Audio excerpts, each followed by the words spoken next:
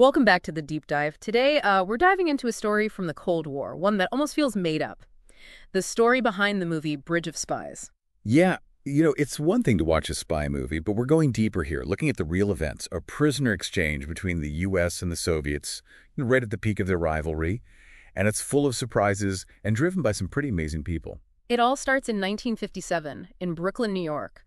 We're introduced to Rudolf Abel. He's an artist living a pretty normal life on the surface, but behind the art supplies, he's got this whole other life.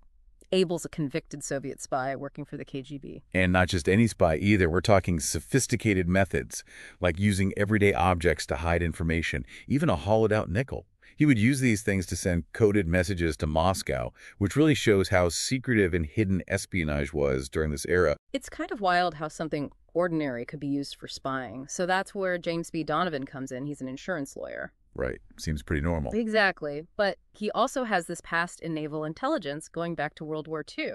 He even worked with the OSS, which later became the CIA. You wouldn't think an insurance lawyer would be the one dealing with Cold War espionage, would you? But Donovan's wartime experience, it gave him a unique perspective on the stakes involved in this kind of high-pressure world. And these skills, they'd become surprisingly valuable when he was asked to defend Rudolf Abel in court. Talk about a high-profile case defending a spy from the enemy right in the middle of Cold War tensions. Donovan faced a lot of public pressure, even threats, just for doing his job, for upholding the U.S. legal system. And that says a lot about Donovan as a person. He could have treated it like any other case, but he was committed to a fair trial, even for someone accused of spying against America. He dove deep into legal arguments, even questioned how they got the evidence against Abel, going up against some very powerful people. He really believed in the Constitution, even when public opinion wasn't on his side. But even with his best efforts, Abel was found guilty. But here's where Donovan's dedication to due process takes an interesting turn. He argues that Abel could be valuable for a future prisoner exchange, and that really resonated with the court. And that's a key moment. Donovan's thinking ahead, seeing the bigger picture. It would have big consequences later on. Because as luck would have it, Abel would become a crucial asset in a high-stakes exchange. Talk about foreshadowing. Little did Donovan know how important his words would be. Now let's jump to 1960. Cold War tension is as high as ever, and a new face enters the scene. Francis Gary Powers, an American pilot on a top-secret mission. He's flying the infamous U-2 spy plane. Its job was to take pictures over Soviet territory. This U-2 program was top secret, essential for the U.S. to gather intel on Soviet capabilities at the time. These flights were seriously risky, flying crazy high, practically at the edge of the atmosphere, over Soviet airspace, with just cameras. In these missions, they were dangerous, and for Powers, it ended in disaster. His U-2 was shot down over Soviet territory. He was captured. Just like that, he became a pawn in the Cold War. The downing of Powers' U-2. It shook the U.S. government and the whole world. It wasn't just losing a pilot and a high-tech plane. It exposed the risky intelligence gathering the U.S. was doing. It made things with the Soviets even worse. Back in the U.S., you'd think James Donovan was done with Cold War drama, but that's not how this story goes. Not at all. So picture this. Donovan's at home, probably still thinking about the Abel case and everything going on in the world. Then, out of the blue, he gets a letter. It's from East Germany, supposedly from Rudolf Abel's wife. And East Germany at this point was aligned with the Soviet Union, part of the Eastern Bloc. This was more than just a letter between family. Right. The letter casually mentions contacting a lawyer named Vogel. It seemed insignificant, but it was actually a coded message. It hinted at a prisoner swap, a secret line of communication between two sides that were completely at odds. I bet the CIA was paying attention to this. Absolutely. They saw a chance here, an opening. And who better to navigate this than James Donovan? He knew the Abel case inside and out, and he had that wartime experience. He could think strategically under pressure. They brought him in, unofficially, to negotiate the exchange. From a quiet life as an insurance lawyer to a key player in a Cold War standoff. It's pretty remarkable. And his destination was just as symbolic, Berlin. A city split in two by ideology, a physical representation of the Cold War. The Berlin Wall's being built as Donovan gets there, a stark reminder of the divided loyalties and how high the stakes were. It's hard to grasp how a city could be so divided. It was a constant visual reminder of the global tension. Donovan's trip took him through these divided landscapes, showing the stark contrast between the East and West, separated not just by walls and barbed wire, but by distrust and totally different ways of life. His mission was to bridge that gap, not with construction, but with diplomacy and negotiation. And his first meeting, shrouded in secrecy, takes place in the Soviet embassy in East Berlin. He meets with a KGB officer. It's tense. They cautiously talk about a potential exchange. You can almost picture it. Smoke-filled rooms, whispers, the weight of history on every word. Straight out of a spy movie. After that, Donovan is sent to a lawyer named Wolfgang Vogel, who represents East Germany. And here's where things get even more complicated. Another player, another layer of complexity. Yeah, East Germany wants to use this to their advantage. They want to be recognized on the world stage.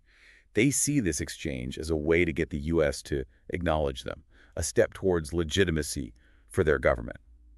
They want to trade Abel for Frederick Pryor, an American student they've been holding. So Donovan's dealing with 3 different countries, all with their own agendas. The pressure must have been immense. You bet. The CIA, of course, wants powers back first.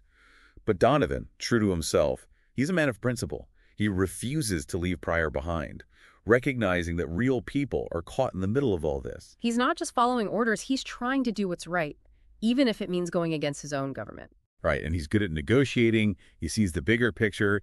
He knows getting both Americans back would be huge, not just for the U.S., but for the idea of diplomacy itself. Yeah. So he uses the situation, leverages East Germany's desire for recognition to try and get both Powers and Pryor released. It's like he's playing this high-stakes game, trying to outmaneuver diplomats and intelligence agencies.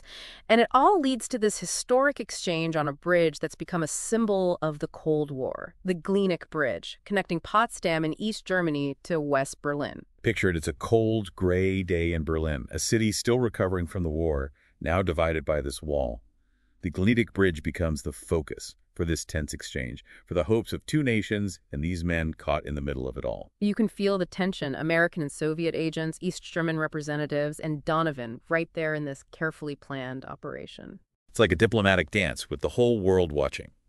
On one side, you have Powers, completely worn down, carrying the weight of the U.S., desperate to go home. And on the other side, Abel, the Soviet spy, seemingly unemotional, his foot up in the air.